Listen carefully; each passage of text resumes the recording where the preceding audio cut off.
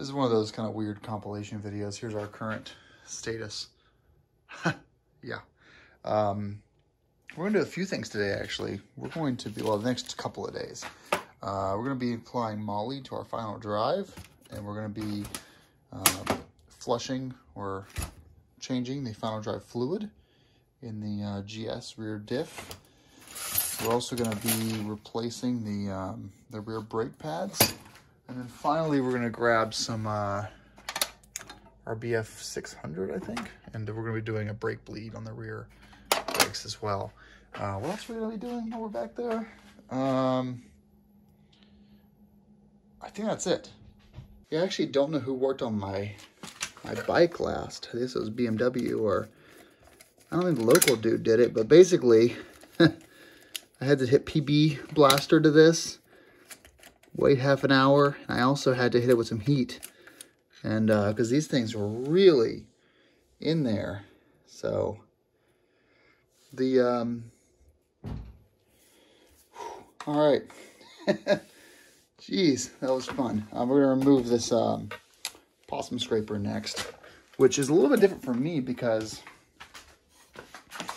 well, this bolt is the stock T25. I've got this one here, which is holding on the final drive guard right there.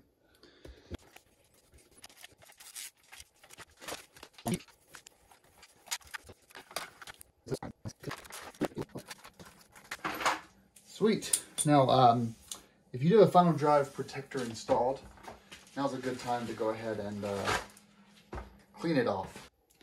It's going to be a T40. So 45 on the bottom, 40 up top. Gonna crack this. Probably should have gotten a paper towel first, but whatever. Get that ready to go. Well, shit. I lost some on the floor. That's why you should have a paper towel ready. So, it should flow much nicer now that you've cracked that top.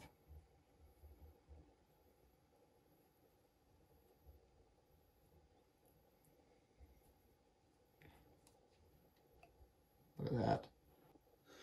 If you're lucky like me to have the magnetic drain plug, then make sure you clean out the, this is from Beamer Boneyard, clean out all the soot in there.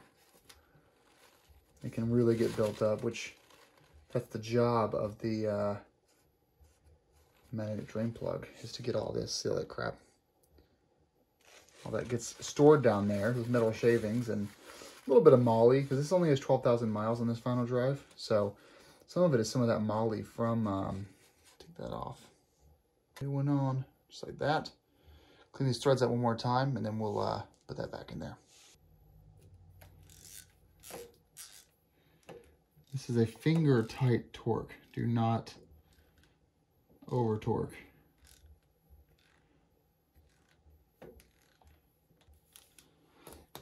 Now we're not going to put final drive fluid up here just yet.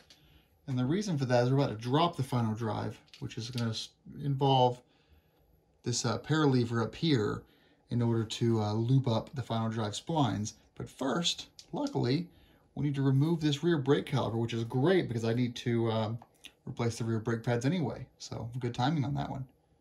That's why this video is happening in the order it's happening. Well, as you can see, I made the smart decision to finally put gloves on. All right, we've got a 2 T40s right here. These are gonna break these loose, but actually, sorry. Before I do that, I need to actually go around the other side. There's something special over here. T30. This is our, is that a speed sensor? Either way, it's got to come out. And this really should not be in there very tight.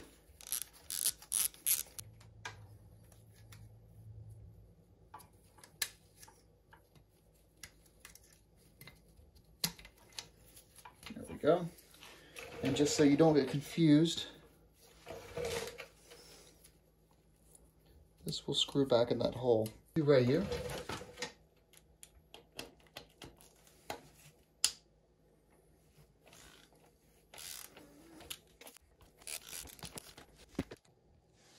All right, we've got our two T40s out. Now this is free. This can come right up off of the rotor here. Bada bing, bada boom. Now if you flip this over, you'll see we've got 2 pads in there. And they're pretty worn down, you know. Pretty worn indeed.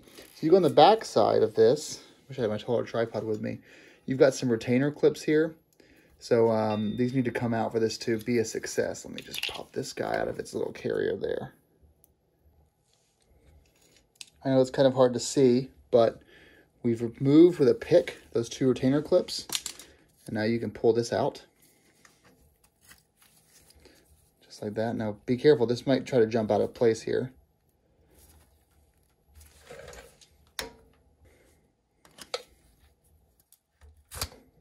Just like that. And now these will fall right out of place. You want to make sure that you orient them so the hole is on the outside here for the pin to work. We may have to get our spreaders, but I don't think we will. Okay, that's it. Yeah. Let's go through.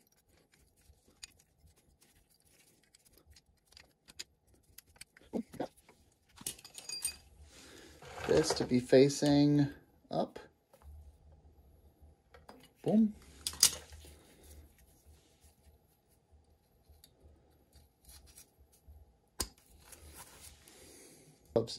Luckily, with this job, we can put this brake caliper to the side. There's that. So you can see right there how that's all going to fit on the rotor. We can put this great brake caliper to the side because we're going to drop the final drive next. This is going to hang over there. And, you know, if you're a good guy, ignore the fact that you scratched up your final drive. Well, PD blaster and heat gun later, we got it out. This is a very serious bolt to get out. You know, for the R1200GS, this is not really what they consider to be serviceable. I mean, it's not something that they say, hey, drop the final drive. They treat this bolt as permanent, and so that's why you have this problem here. Okay, so the Moly Lube, this stuff here you can get from BMW Boneyard. It's really good stuff. So let's see if I can drop this without issue. There's this here. This is loose now. We're going to hold the brake and drop the jack.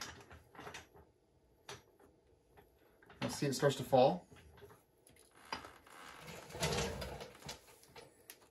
There are some hooks inside of here that sort of want to hang on. Actually, I want to grab this and clean that out a little bit as it drops.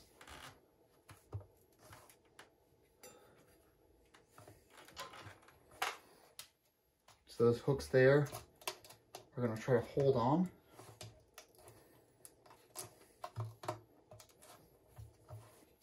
Back this away and drop this down on that mallet right there. Okay, so you can see our setup right there. Got this on a mallet so the rotor's not touching the ground. There is our spline.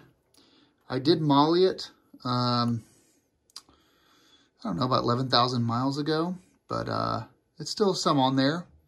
The good thing is, what's great about this is that, yes, there's a little bit of rust there, but look how there's no corrosion at all, despite about 12,000 miles in this bike. Here's the, you don't want to spin this, but here's the other side of the spline right there.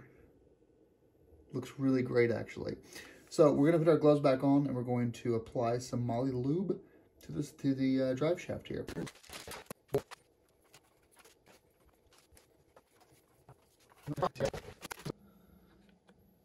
So the first time I did this, it took a really long time to get these aligned, and second time doing it, and it took about 15 seconds. The key thing was keeping the bike in first gear, because that it doesn't doesn't move enough to really disrupt that offset there. All right, so we're going to screw this back together, but first, just apply a little bit of Loctite to this bolt, which is going to require me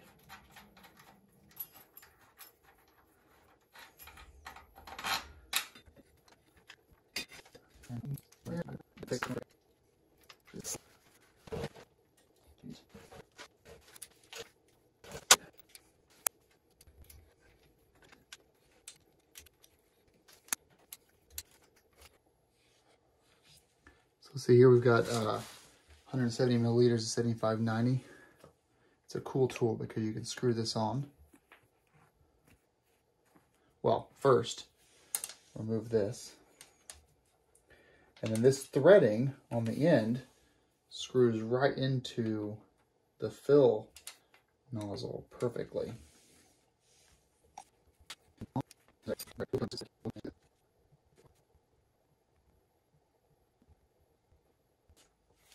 Grab your T40, remember, not too much, just finger tight. And now, the rest is self-explanatory. Reaffix the final drive guard, reaffix the possum scraper, make sure that's all good, and you are done.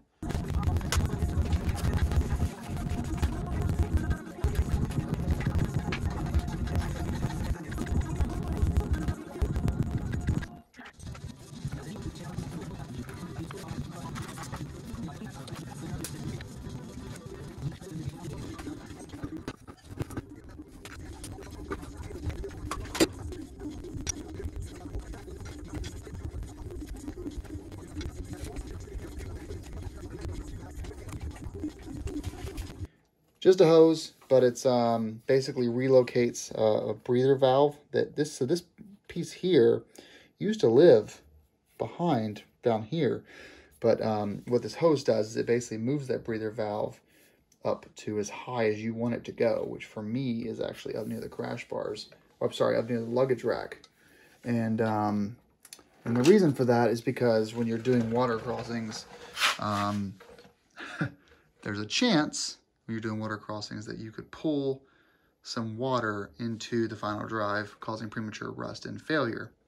So the idea of this is that by relocating it up to a higher point, which for me is right there, well, if I have water up to here, I've got bigger problems than a little bit of water getting into my final drive. So that's because it's above basically my exhaust. That's the point of it. Does it work? Probably not. I mean, does it help? Is it worth $80? Hell no. It's worth $4, but here we are. Thanks to Touratech. But no, anyways, I'm not a mechanic. I think this went really well. And hopefully it helps someone. I would say that this is a normal 12,000 mile for a lot of you, which is pull the possum scraper, pull the final drive guard, drain the final drive fluid, pull the brake caliper, pull your final drive breather, drop the final drive, lube it, lift it back up, replace the brake pads, because every 12,000 miles you're going to need new rear brake pads, fill 170 milliliters of fluid, and you're done. I will link in the comments or the description the torque specs for these this work, so go there and check it out. All right, guys, rock on and be safe. Thanks for watching.